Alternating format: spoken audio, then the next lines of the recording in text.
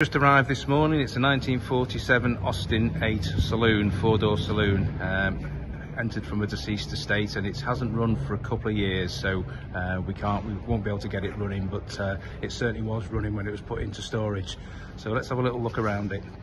The bodywork presents very well indeed. I'm having a bit of a look at it. There's a little bit of a stone chip on the rear wings, a couple of small marks on there, little bit of blistering on the front door, but overall it looks very nice order indeed. No obvious signs of rust around the car. Let's have a look. Yeah, another little stone chip on the front wing there. There's a few little marks and blemishes, but more importantly it does seem free of rust. Chrome work's looking good all round. It's obviously been garage stored well. Very pleasingly, it still retains its original number plate, MEV 39. So whoever buys this car, I hope they don't take the number plate off. It's always a shame.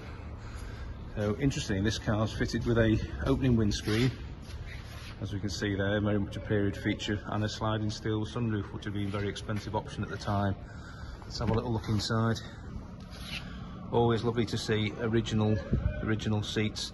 Definitely original seats, they are, the front ones. It looks like the carpets have been redone at some point in time. Original steering wheel, dashboard all looks as it should be. The rear seats at some point have been reupholstered, and they're in good order. There's a rear window blind.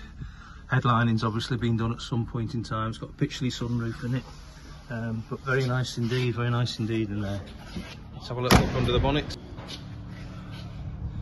So yeah, all as it should be under there. Obviously it'll need a new battery, hasn't been run for a few years, but everything looks nice, dry and clean and tidy and businesslike. So all in all, fabulous little post-war motor in Austin with a little bit of recommissioning. Should be absolutely fine.